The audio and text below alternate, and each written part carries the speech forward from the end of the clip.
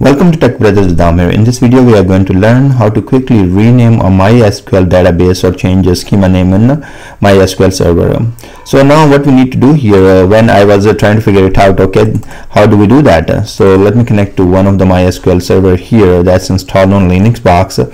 So I try to go to the schemas or databases and then right click here and try to find out if there is any option that I can use to rename this schema or database. I couldn't find it. I found drop schema or alter schema, but that doesn't give me the option to rename it. Okay.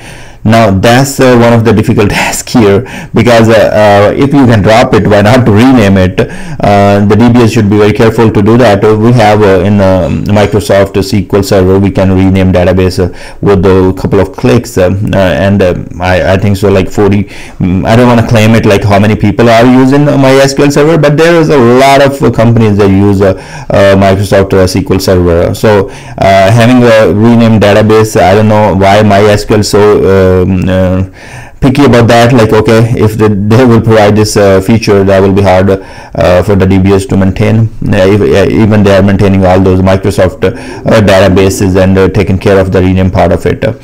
Okay, so if this is this could be very easy. I tried the rename database and then said, okay, TechBrothersIT to the new TechBrothers IT new maybe. Okay, if I run this statement, so I get the error. Okay, so rename is not really working here for the schema rename. What are the alternatives to do this one? So there is alternative. So you, first of all, you will create one thing could be, okay, you will simply take the full backup MySQL dump and then restore as a new database. So that's one of the things we will learn in the future videos, how we will take full backup of a database and then restore as a new database. But I want to keep the same things here. I don't want to, if there's your database is 300 GB, you don't want to create the MySQL dump and create restore it another a couple of hours, or maybe sometime it take more time. I want to do something quick here. So what we can do, we can create a new database called create a database. Let me call this one TechBrothersIT new. Okay, that's the name of our new database. Go ahead and create it. The database is created, or schema is created. Now what we need to do, we need to move the tables from our TechBrothersIT database to the new TechBrothers. Okay, how we do that? So that can be done with the rename, and we say rename. We will say TechBrothers rename table. Okay, TechBrothers old.TableName. So in this case, if you notice that I have emp_cp, emp_cp, and where I want to put that to TechBrothers new.emp_cp. Okay, very easy to do that. So once I do this, what happened? Now I'm going to take it to Linux where I have installed the MySQL Server. So if we go to the directory where these files are there for databases, so var lib cd MySQL, and I'm going to do ls here -la, so you can see that.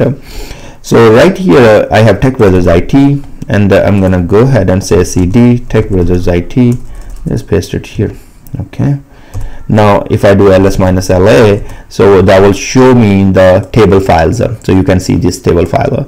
Once I run this rename table here, rename table from this old database to the new database, what happened? It will take that file in the Linux, this file, and put into the new database directory. So that's what's going to happen. So let's do that. If you want me to show you, I can show you the old database file directory. So you can see that there isn't any file as of now. So you can see that there are no files right now. But once we copy that, this file will be gone from the old and it will be in the new directory. Okay, rename database unknown database TechBrothers. Okay, it's TechBrothers, not brother. Okay, let's do rename.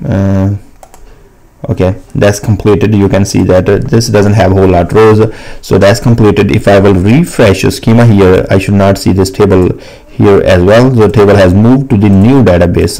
So if I'll go to new database, it will be there. So you can see right there. Okay, the same way I'm gonna do the employee table. So if I will go here now, let us do ls minus la, and we can see that the table came to the new directory. So it is in a TechBrothers new database directory now. Okay, great. Now the same way what we will do for the employee, and let me do employee.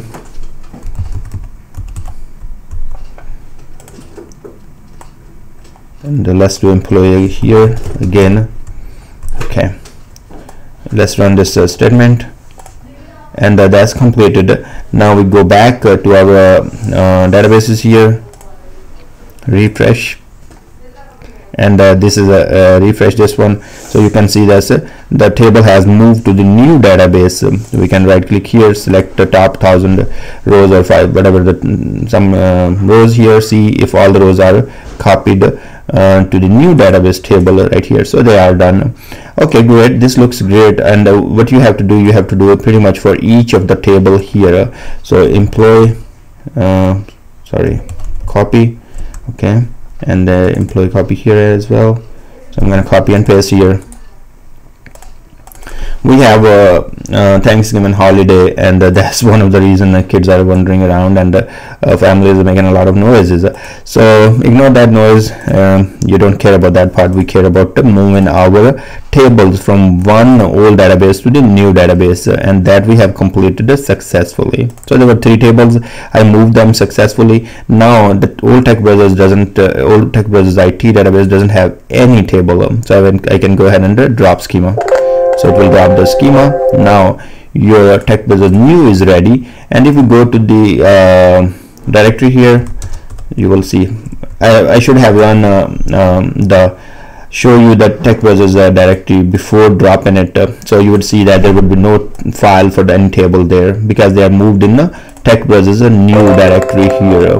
Okay, great. Now what we have, we don't have to do anything here. Just more thing, as you have created the new database, you have to take care of the permissions. So provide the permissions. You can go to the user and privileges and take a look on the permissions before creating a new database, and you can kind of take a look on your old database, provide the permission what exactly your user had on old, and you can provide on the new one. Other things such as views, so now you have store procedures, functions, and all that. You can always script those objects and run the scripts on the new database. So pretty tricky. And to be honest with you, I don't like this feature at all. Like, they have removed database name command from MySQL. Well, like, I don't want to say something. Alright, so anyways, because when you are creating a new database, you are pretty much migrating the whole database objects one by one to the new database just for the renaming purpose. That's totally not smart here. Give me your suggestions. Write me if I'm missing something. There is a better way to do it. I would like to learn about that, and so I can make my life easy and make other people's life easy. Maybe I can share those tips with other friends. Thanks very much for watching this video, and I will see you guys in next video.